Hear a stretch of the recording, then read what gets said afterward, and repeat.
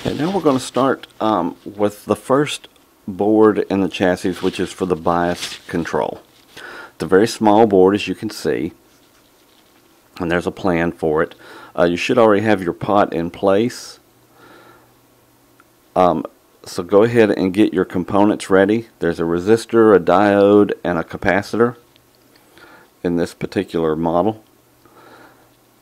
And make sure you've got your board oriented right so that these will fit in place. And it's just a matter of populating the board. And be sure you've got your diode set right, that you have it facing the right direction.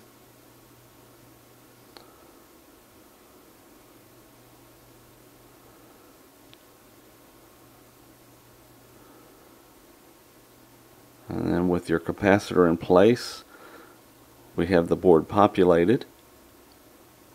And you can see how we've made our connections that we need to make in the back. And then we're going to have one wire that's going to go out to our pot. So you can refer to your chassis and measure it out to see how long of a piece of wire you need. And then we're going to get that in place.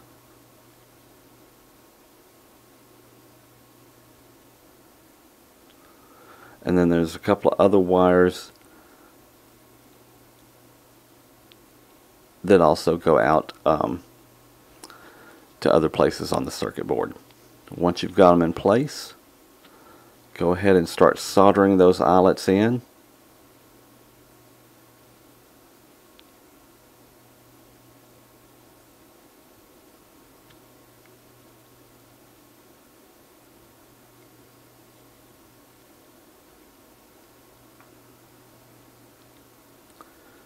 And again, even on a board this small, I'm going to make a connection and I'm going to highlight it in. You know, it just takes one missed solder joint to absolutely do some damage to your amplifier. So you can see how we're referring back and forth between this plan and what we're actually constructing. And then you just want to continue on and get the other joints soldered in.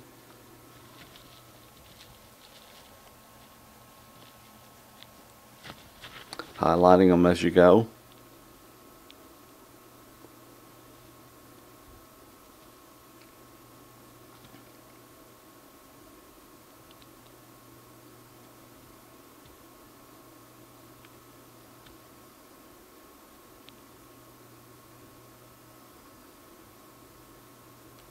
And you'll find out through the course of building this amp, it is a process of double checking everything you do. Put a connection in, double check it, make sure it's right before you move on. Now that last connection I actually leave open because we're not ready to tie that in yet. And then we're going to go ahead and just trim up our loose ends there. Clean up the board. Everything except that one, like I said, that we leave open that's going to connect to a fixed wire that's already in there. And then the bias board, we're actually going to place it right next to the transformer. You'll see there's a bias output wire. That's the one that we didn't have in place. Just make sure you've got the right wire. This is the red and striped one, and it connects there on the end of the board. And then you can see that's the little area where this bias board is mounted. It's a little tricky spot to get in there, especially to get it in there and get the screw in place. So just take your time and make sure you don't break anything getting it in there. So here I've just kind of measured it out, sort of placed it in where it's going to go to see how long this wire needs to be, and then I'll dress the end of this and get that last connection made.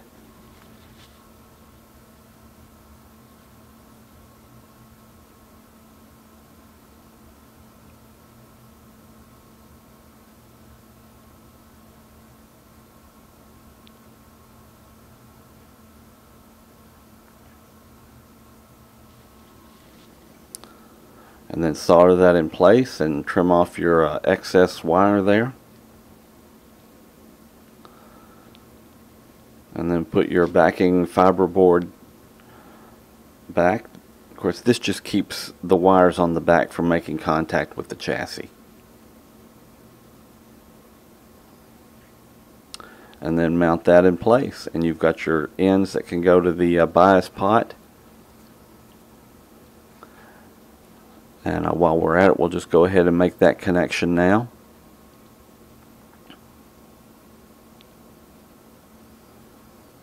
You can see it actually connects to two of the posts on the pot.